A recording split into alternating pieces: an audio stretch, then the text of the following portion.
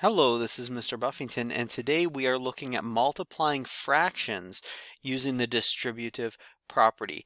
It's kind of a complicated lesson, and it's a very specific lesson. So look at the question type that you see there, the negative 1/3 times the quantity of 2/3 minus 1/5 b. That's the type of question we are going to get to today. So we're multiplying fractions outside of parentheses times fractions inside, and they have variables as well. We'll get to that. All right, let's get started. We'll be multiplying fractions first, then we'll talk about the multiplying variables, and then we'll talk about the distributive property. Those are the three things that we're going to look at, and all of them will have practice, so let's get into it. First off, when we're talking about multiplying fractions, this is what we're talking about. One way to write this out would be to write it out as our first question in green there, 2/5 times 1/7. You could write it out as a fraction with the numerator times numerator, denominator times denominator. You don't need to do this step. If you can do this in your head where you just multiply 2 times 1, the numerator times numerator, and then 5 times 7, denominator times denominator, you can just write it out. And by the end of this mini lesson, we're going to be doing it that way. But for the first question, I'll go ahead and write it out like that. We multiply 2 times 1 and 5 times 7, and you get your final fraction. That's what multiplying fractions looks like. This is a necessary skill for what we're going to do moving forward. You'll need to know how to do this with numbers like the one below, where we have a negative 1/4 times 2/3. This one's more complicated for two reasons. Reason number one, there's a negative. You can kind of ignore the negative, or you can think of it as it's a negative times a positive, so your final answer is going to be negative. And then you can just do all the math like normal and add that negative at the end. All right, let me show you. I'll do it like that. 1 times 2 is 2. 4 times 3 is 12. So I get 2 over 12. The second reason this is complicated is because this fraction can be simplified. So we would simplify 2/12 down to 1/6, and we have to remember that it is a negative 1/6 because, like I said at the beginning, it is a negative times a positive. So if that was really super complicated for you and you weren't able to follow along, please watch a video on multiplying fractions or a video on multiplying positive and negative fractions or simplifying fractions. I have videos for all of those, but we are going to move on to practice these types and then go on to something that's a step more complicated than this. So if this is blowing your mind already, you may need to go back to a prerequisite lesson. All right, time for you to practice. I want you to practice multiplying 1/3 times 1/8 and also negative 2/5 times negative 3/4. Go ahead and do that. Pause the video. Come back when you've finished multiplying. Go. Welcome back. 1/3 times 1/8 is 1 times 1, that's our numerator times numerator, that'll give us 1, and 3 times 8 on the bottom in our denominator will give us 24. It's positive times a positive gives you a positive answer. Done. Next one, negative 2/5 times negative 3/4. It's a negative times a negative, so our final answer will be positive. So I can ignore those signs completely, which is wonderful. All right, I'm going to multiply top times top, 2 times 3. Give me 6, bottom times bottom, 5 times 4 gives me 20, and then I simplify 6/20 down to 3/10. I do that by dividing both the top and bottom, both the numerator and denominator by 2. 6 divided by 2 is 3, 20 divided by 2 is 10. 2 would be my greatest common factor. That's my final answer. All right. Let's change this up and talk about variables for a second. If you have a variable in your question, like 4/5 b times 1/9, the variable is the letter b, and when you have a variable in there and you're multiplying fractions, you just write the variable down at the end. Because really this is 4/5 times b times 1 over 9. So we're going to multiply those fractions and just sort of leave the b. So b kind of carries on with us. So it's numerator times numerator, denominator times denominator, and that b is going to stay at the end. That's it. So the variable doesn't actually make it much more complicated. 4 times 1 is 4, 5 times 9 is 45. Our final answer is 4/45 b. And the b has to stay on the end just like that. Actually, we could put it up top if you wanted, but it's better to just leave it on the end there. All right, next one, -1/6 x times 2 over 7. It's a negative times a positive, so our final answer will be negative. And there we go. In this one here, notice what I did. I skipped that middle step. I just multiplied. 1 times 2 is 2. 6 times 7 is 42.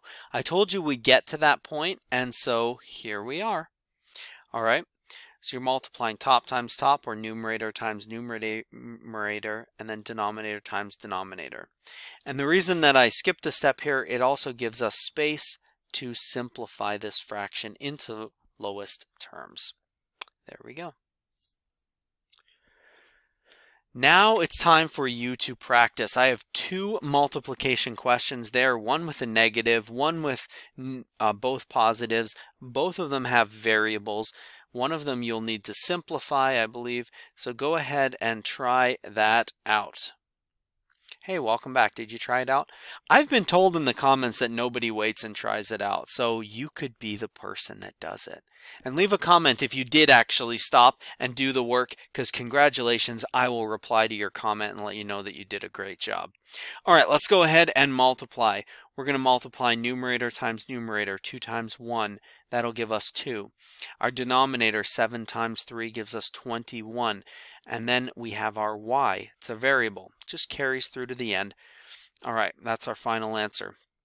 In the denominator, I skipped that middle step. I just did 5 times 2 is 10. 8 times 3 is 24. The a stays. It's a negative times a positive, so I'm going to leave my negative there. That would be my final answer, except the numbers 10 and 24 have a common factor of 2.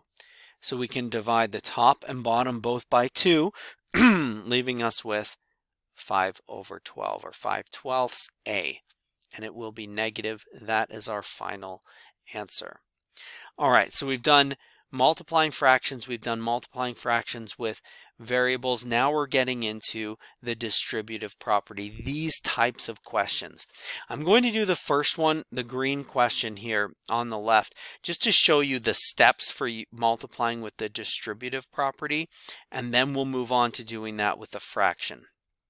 So the way we multiply, we do whatever's outside the parentheses gets multiplied times each term inside of the parentheses. 5 times 2, 10. Now we'll multiply 5 times 3x, which gives us 15x. 5 times 3 is 15. The x just comes along for the ride. It does mean 5 times 3 times x, but because you're multiplying times x, it's just going to stay right there. And that is our final answer. 10 and 15x are not, they're called unlike terms. You can't join them together because you have 10 and then you've got 15 x's. So you can't say I have 25 x's, you only have 15 x's and 10. So these terms can't be joined together, so this is the way we write our final answer. 10 plus 15x. All right, now let's look at that when we're talking about fractions. We're going to do the same things. We're going to take this 2/3 on the outside and multiply it times 2/3. I'm going to skip that initial middle step that I had written down in our previous slides. So I'm going to say 2 times 2 is 4 and 3 times 3 is 9. See what I did there? I multiplied the numerator times numerator, denominator times denominator, and I wrote it down. It's important that we get to this point in our multiplying of fractions. If you're not there yet, that's okay. You can definitely write it out. Write out the entire fraction multiplied. I just don't have space to do it on this slide. All right, now I'm going to multiply 2/3 times 1/5 b. To do that, I multiply my numerators 2 times 1, and then I multiply my denominators 3 times 5.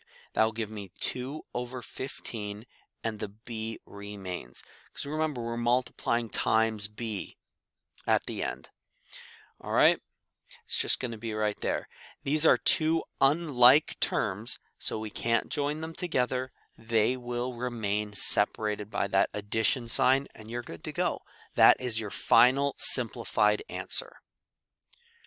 I do want to give you some time to practice these because they are challenging. So go ahead and take a look. This one here, I've thrown in a bunch of negatives. I will go through every single one of these questions showing you all the steps. So if you do get stuck, please just go ahead a little bit and watch how I do them.